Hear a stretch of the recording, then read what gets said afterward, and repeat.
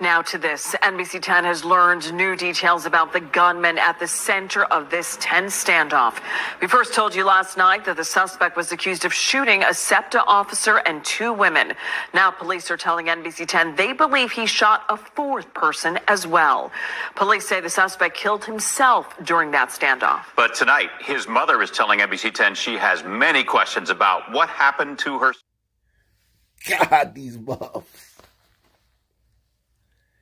This guy has shot 4 people.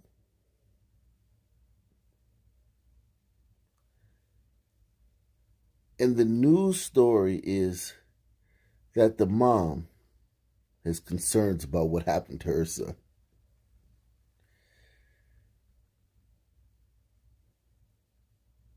My God.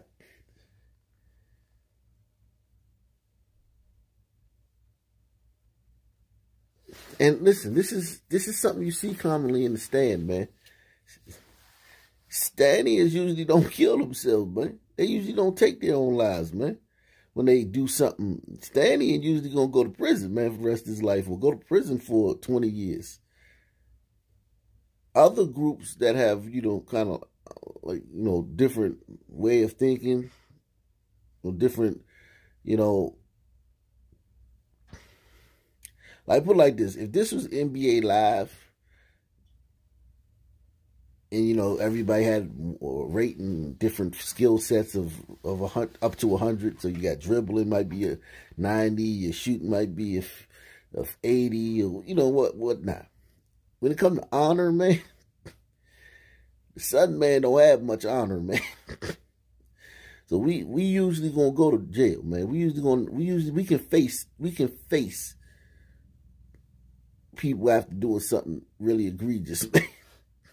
We don't have a problem walking with our head up high, smiling and giggling in the mugshot after we done did something heinous. And I get that just to give the mom a little bit of, try to help you guys understand the mom's thinking a little bit. Still though, man, like, is we really going to spend this time about the mom whining about she think the police really killed her son and he didn't off himself, the police really did something to? Is that really where we're going with this? Now to this. NBC 10 has learned new details about the gunman at the center of this tense standoff. We first told you last night that the suspect was accused of shooting a SEPTA officer and two women. Now police are telling NBC 10 they believe he shot a fourth person as well. Police say the suspect killed himself during that standoff. But tonight, his mother is telling NBC 10 she has many questions about what happened to her son. NBC 10's Aaron Baskerville is joining us live with her story tonight. Aaron? Jim and Jackie, we did have the chance to talk to the gunman's mother tonight. We talked for about 15 or 20 minutes. Of course, she was upset. She was distraught. She said at some point last night her son was on social media live during all of this chaos. She believes something ticked in his head. Now, this is something that a lot of people outside of the Sun community don't know. Social media is responsible for a bunch of deaths in the Sun community. And I'm not just talking about the people we see get clapped on Facebook Live or IG Live. Not just talking about them. We see a lot of those. I'm talking about disputes that originate on social media, that originate on these live streams that end up in homicides later on. Other groups don't know this because, it's like with everything. I mean, look, going to a fast food restaurant leads to more Sun people killing each other than other groups. Going to a cookout leads to more. So everything, every activity across the board. Selling something on Facebook Marketplace or Let Go app leads to more Sun people killing somebody. Everything. So social media is no different. That's basically what I'm saying. Of course he probably was going through something, but that was something within himself. We have a lot of family things as far as sick ones and people passing, and everybody doesn't deal with things the same way. Keisha Jones Hartman is the mother of the 18-year-old who... Keisha Jones Hartman. Well, where's her heart, man? I mean, son just shot a bunch of people, man. Where's your heart, man? Hey. Keisha Jones Hartman is the mother of the 18-year-old who police say shot a SEPTA officer and 3 others. She claims she hasn't seen Zaim Hartman's body or talked to police since the shootings last night. Investigators say the gunman died from a self-inflicted gunshot, but she doesn't believe that. You believe in your heart that police shot and killed him, that he did not kill himself? Hell no. And she willing to kick up dust and get activists behind her and make a big fuss and stand at a podium and do a whole bunch of other stuff. And I hope she mentions her son's victims, even though put like this.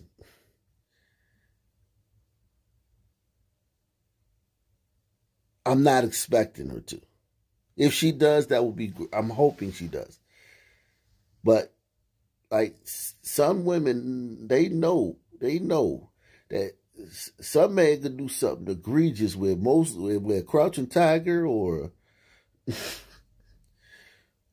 a Sand Sun man or a glider. They gonna off themselves, man. I cannot face my...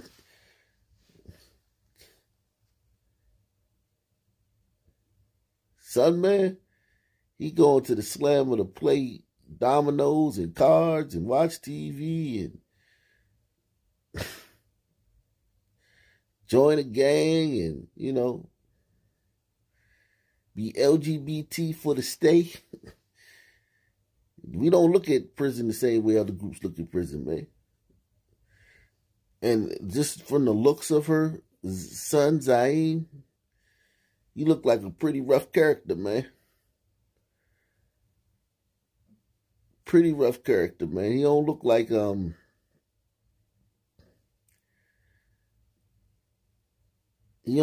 he no stranger to the normalities of the stand, especially for people his age. He looked like he was involved in standing activities, man.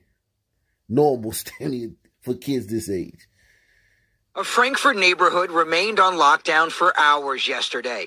Police at first said a gunman shot at 2 innocent women, ran from officers, and then barricaded himself inside a building. A sunman. Not a gunman, a sunman. Shot 2 innocent women. Like, they're not saying, like, one of them popped slick at him or, you know, looked at him funny. He just shot 2 innocent women. And listen, man, I don't really think, since we know these are most likely son women that he shot, and we know that they demanded less police. Look at all this drama that's going over 2 son sisters getting shot. They demanded the defunding of police. Do you understand how many resources? They got to block this whole street off. They got to get a chopper overhead. They got to have K-9s. They got to have negotiators come try to talk this kid out of the building. They got to have the armed SWAT team on standby. These things cost thousands and thousands of dollars just to get the SWAT team, just to give them a call and tell them to just suit up. It's $10,000. And that's not even if they leave. If it's just like, oh, sorry, false alarm, that's $10,000. All these cops diverting traffic, detours, diverting air traffic because you got the chopper overhead. Forensic analyst calls to the scene. the dogs, the K9 unit, all this stuff over two sisters that probably despise cops and probably call this country racist and say that it probably was talking about if Gabby Petito, when she with me, America don't treat it. Look at all this crap because some little son man shot two sisters who survived. And this goes on in every city all day long. It goes on all day long. In a city like Philly and New York and D.C., Baltimore, Chicago, Birmingham, Jacksonville, Miami, New Orleans. This is all day long for a bunch of people that claim it. And Gabby Petito, they care more about her than it. When that almost rarely ever happens. You're getting shot all day long. They're constantly putting all these resources at play for you. A Frankfurt neighborhood remained on lockdown for hours yesterday. Police at first said a gunman shot at two innocent women, ran from officers, and then barricaded himself inside a building. They now believe he shot another man at some point, a 33-year-old, who showed up to the hospital with gunshots to the neck and head. New cell phone video we obtained captured the tense moments. Officers hid behind cars as the gunman shot from a second-floor window. Investigators tell us 28-year-old SEPTA officer Irvis Anuzi was shot in the stomach. Photos show the bullet holes inside one of the apartments. I understand what happened, and I'm not taking any of that away. I understand. But look at how quickly she glosses over that. I understand what happened, but anyway...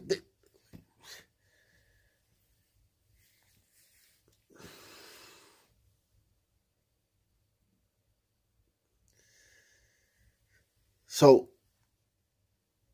I'm going to give her credit because she did speak on it. Which listen, I didn't even think she was going to mention those other people. This is a good one, man. This is an exemplary sister, man. See, all y'all brothers online dogging these sisters, y'all wrong, man. I found a good one, man. She at least mentioned in passing, fleetingly mentioned the other people that were harmed in this incident by her son, who, of course, forensics is going to probably find out where'd that bullet come from. Did it come from his gun or a cop's gun? And they're having a shootout. So even if the cops would have killed them, they were having a shootout. He was shooting at them from a window. They would hide by their car shooting back. So even if they did kill him, they would have been justified. But they're saying, nah, it was the bullet that was found in him was from his gun. And this is what we got on the Supreme Court now.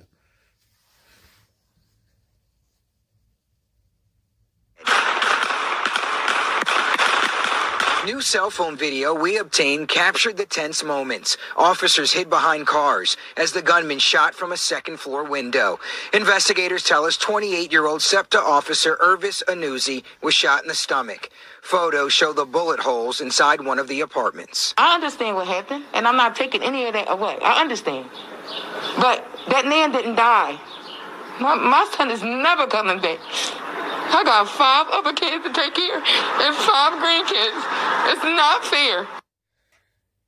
Do you understand that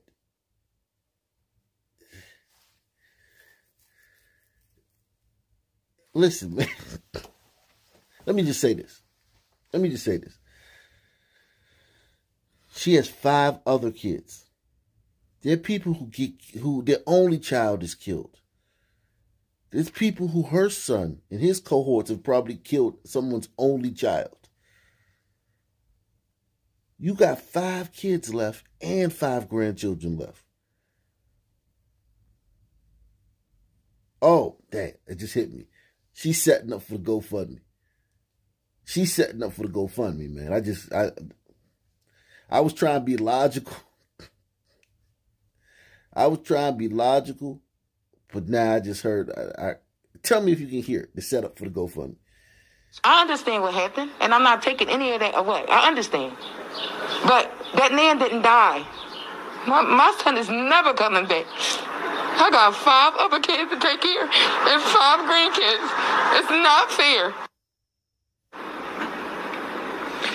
So you heard her right there. Of course, she is emotional. Like you said off the top, she has lots of questions. She tells me that she rushed to the scene last night. She tried to get to her son. She wanted the opportunity to try and talk him down, but she never got that chance.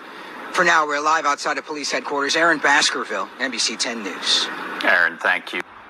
Right, as you mentioned, family very upset. Also, community members rallied and protesting here behind me just a short while ago. But Amir Locke's mom, Karen Wells, very passionate, very angry about the decision not to charge the police officer who shot him. Do any of y'all have the same last name as y'all kids? Any of y'all?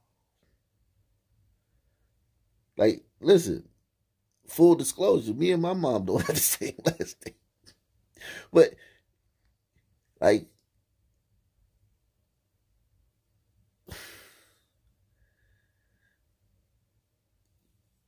you can't find it. Listen, man, especially in stories like these, they almost always have a different last name than their kid. But Amir Locke's mom, Karen Wells, very passionate, very angry about the decision not to charge the police officer who shot and killed her son. The spirit of my baby is going to haunt you for the rest of your life. If some little son teens had killed Amir and was still out there, man, even if they was in custody, she wouldn't have the courage to get up there and say nothing like that. They know, man. They know cops, man. They know cops. You can say anything to cops, man. You can talk greasy to cops, man. Make sure you subscribe to the channel if you haven't, because some of these things, if you're a first-time viewer, you might not understand. But you can talk greasy to cops, man. Greasy to cops. And they do. They yell at cops. They throw Molotov cocktails through the station. They write graffiti on the station. They yell. They dox them. They yell from the highest mountain how terrible people they are. Besmirch their care. If some other Amirs, because Amir was out there, Amir was terror. Him and his crew, they were terrorizing the streets of St. Paul and Minneapolis. If some little teens like him had done this to him, she would be like, put the guns down. Come on, y'all. We gotta stop killing each other. We gotta stop all this gun violence. Them little fools don't care. Them little fools might get mad about something she said. Come see her. You know the cops, man. The cops just gotta take it, man. Cops professionals, man. The spirit of my baby is going to haunt you for the rest of your life. Karen Wells, Amir Locke's mother, fired up and angry after learning the Minneapolis police officer who killed her son will not be charged with a crime. I am not disappointed. I am disgusted with the city of Minneapolis. Very disgusted. Wells was in New York City with attorney Ben Crump and Reverend Al Sharpton for a conference when she got word of the decision. She said today she believes racism played a role in Officer Mark Hanneman's shooting Locke. So maybe racism, not the gun that her son was pointing at him, but racism. He saw the hand, and you can't even see the hand that's in the footage. You can't even see the color of the hand. You just see the gun popping up from out of the... Listen, man. I tell you, sisters love this racism thing. They use Sunmen. They're obsessed with race. They use Sunmen as tools, as vehicles to further their racist agenda. The biggest racist in this country are sisters. And they do the telltale thing that Sun people do when they're guilty of anything.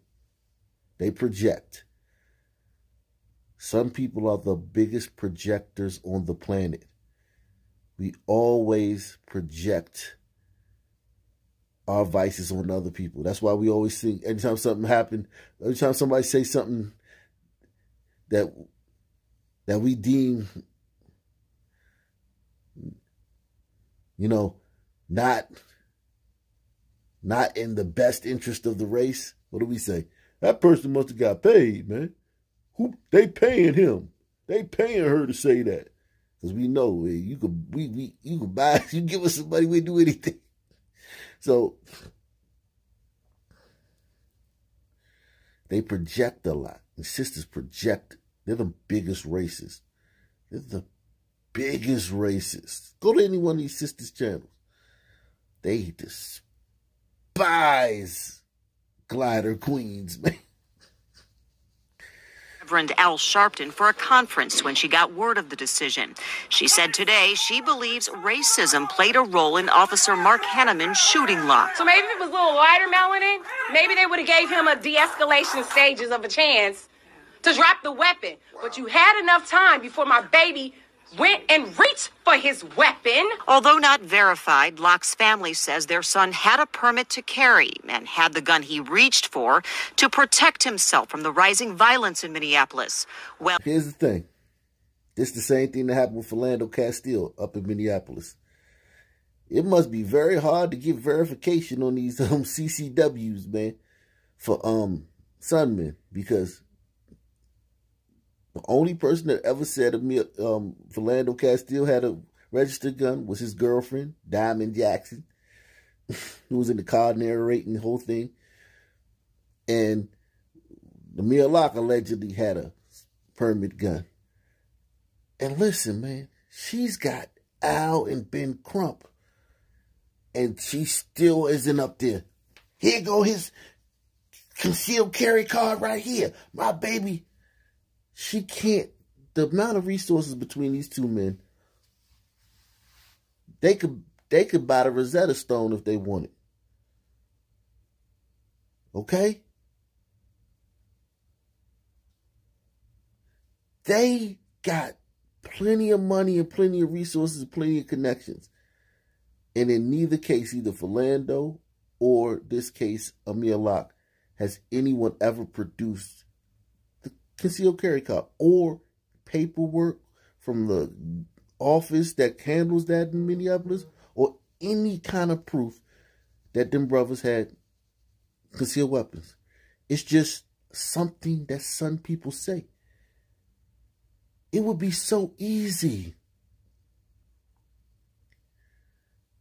I mean, so easy for her to just be like, and right here, we have a copy of my son's CCW. But she's not, because it's not true. They're lying. And they know that the media can't. If you're a member of the media and you ask her, well, where's the CCW? Where's his card? Where's his where's proof that he had a registered gun? Even though it wouldn't matter, because even if you have a registered gun, you can't point it at a cop. But just to like make the Sun masses who would, you know, make it all about that one aspect of the case.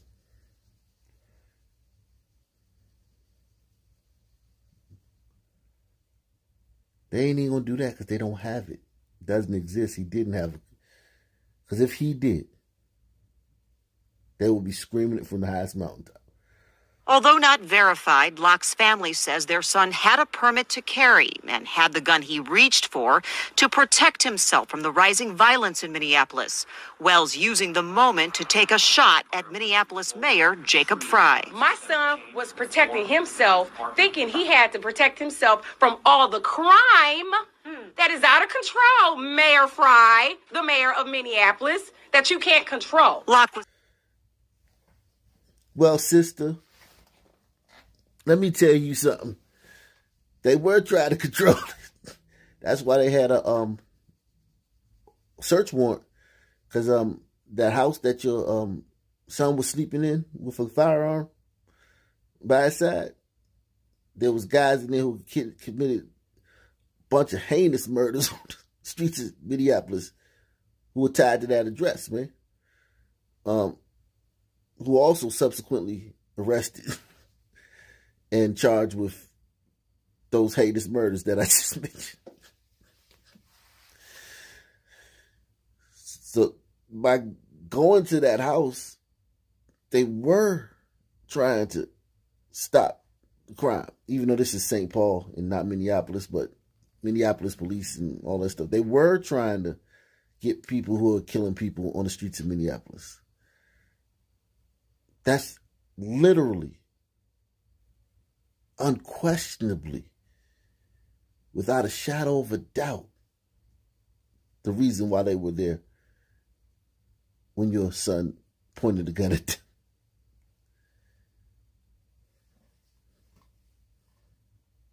My son was protecting himself, thinking he had to protect himself from all the crime that is out of control, Mayor Fry, the mayor of Minneapolis, that you can't control. Locke was killed while SWAT members executed a no-knock warrant. Attorney Ben Crump also going after Fry for claiming that he banned no-knock warrants when he did not. I think when they say they have policies, that they should follow the policies. There shouldn't have been any no-knock warrants being executed. Even with today's decision, Karen Wells says this isn't over and vowed that she would not just quietly go away. We're coming. We're coming full force. And I'm not going to stop racing this race and running the race until I cross that finish line.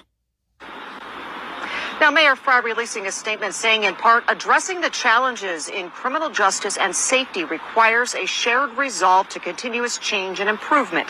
That conviction will continue guiding the city of Minneapolis moving forward. Now, it's important to note Mayor Fry did, in fact, ban no-knock warrants starting this Friday. Instead, police officers will be forced to go with a knock and announce before crossing that threshold. We're live in Minneapolis. Karen Scullin, Fox 9. And late this afternoon, Interim Police Chief Amelia Huffman releasing a statement on today's decision. It says, in part, we recognize the deep loss felt by Amir Locke's family and those who loved and knew him best, as well as the profound grief in our community. Officers never want to face split-second decisions that end in the loss of life. It is vitally important that the department provide the training, equipment, and policy support necessary for them to carry out their work, mitigating the risks to community members and officers.